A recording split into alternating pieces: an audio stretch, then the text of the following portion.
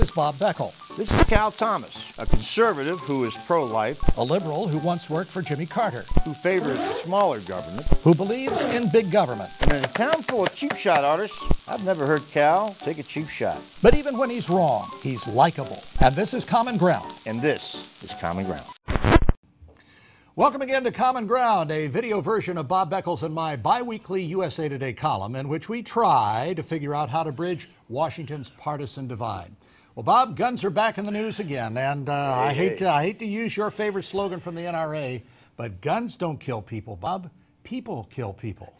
Do you have like a monument to the NRA in your backyard or something? No, not at all. No, just stating a fact. Listen, I'm not as much of an anti-gun liberal nut as you may think I am. I mean, I keep shotguns because I hunt and that sort of thing, but pistols are the things that are the most dangerous, cause the most crime. And what happened? But the Republican conservative Supreme Court issued one of the worst decisions in the last 100 years when they struck down Chicago's gun control law, which disavowed the use of owning or using handguns in the city of Chicago. It was absolutely obscene what they did. Bob, and that's the price we pay for Alito and Roberts and these other wingnuts. Look, two things. First of all, last year on one weekend in Chicago, there were 54 shootings. 10 people died as a result of those shootings in a city that has some of the toughest gun laws in the country. Now, the criminals who got the laws wouldn't obey laws already on the book. So how are we going to get to a point where if we pass even tougher laws, as the Chicago City Council recently did a few days ago, that criminals are going to suddenly say, those laws are awfully tough. I guess I better not get a gun and use it illegally. The issue is where do they get the guns, and I think they get those from gun shows. But let me talk about now, this. I agree with you on the gun shows. Oh, okay. I agree with you on the gun shows. See, we got to common ground early. Listen, I do think that you shouldn't be able to walk in to some gun show, pick up a gun with no background check that you would be required someplace else. So, like, you're not a fundamentalist on gun ownership. I'm not a fundamentalist on the Second Amendment. Okay, well, I'm glad to hear that. Let me go back to what Chicago did after the Supreme Court came out with that outrageous decision. They passed a bill 45-0 in the Chicago City Council, which, among other things, says, okay, you can own a gun because the Supreme Court says you can, but you can only have one. Yeah. You can't take it outside, including on your front porch, which is another good thing. You have to have 4 hours of training in handgun use in a classroom, and you have to have 1 hour on a range. And the good news is Chicago doesn't have any ranges, except for the cops, which means that you have to go out someplace and find it. Now, look, the Supreme Court may have said it's okay to own guns, but they did not if we want to put as many roadblocks in the way as we possibly can, we're going to do it to keep guns out of people's hands. Well, let me tell you why this is not going to fly on appeal, and there already have been cases. Every time, let's take Roe versus Wade on abortion, and this is an important case to analogize.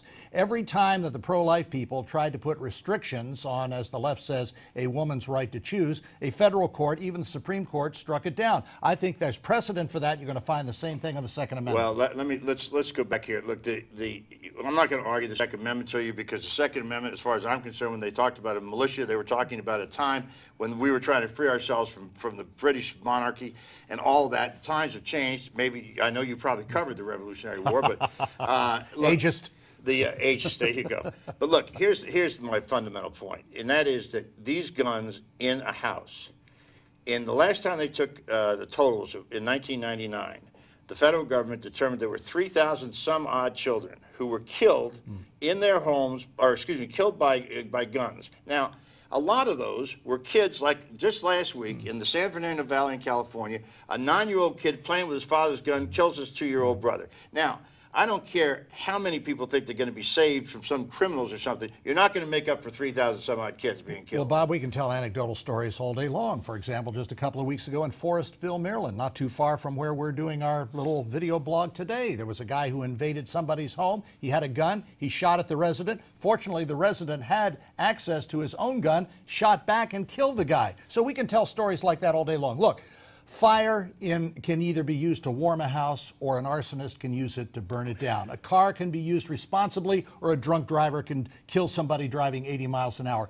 It's not the gun, it's not the fire, it's not the car, it's the intent of the person behind it. And you cannot control fully human nature to cover every circumstance. Did you practice that? No, this is why I'm so good. I just make these up as I go along. Look, let's see if we can find some common ground here. Let's go back to this. We agree that you ought to be able, you can't go into gun shows and just buy guns indiscriminately. Right. And I'm for training. Okay, I'm and for training with handguns. Firing range. And there ought to be, how about locks on handguns? No problem, as long as you can get them off to waste the criminal when he comes into your house. Well, if you can't get a lock off of a gun, you probably shouldn't have a gun. But anyway, so all right, so we can agree on that. And the other thing I think we could probably agree on is that the people most afraid of these things are cops and paramedics who have to go into these houses. Agreed. That's another good reason for locks on guns, so the police can feel somewhat secure if they go into a domestic violence issue, for example. So, all right, so we can find some agreement on that. You're still going to be a gun nut. I'm still going to be opposed to having handguns. But there you go. That's some common ground.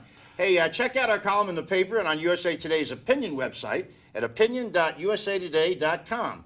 Now, we're taking a brief break for the summer, so thanks for tuning in, and come back in September for the next installment of Common Ground.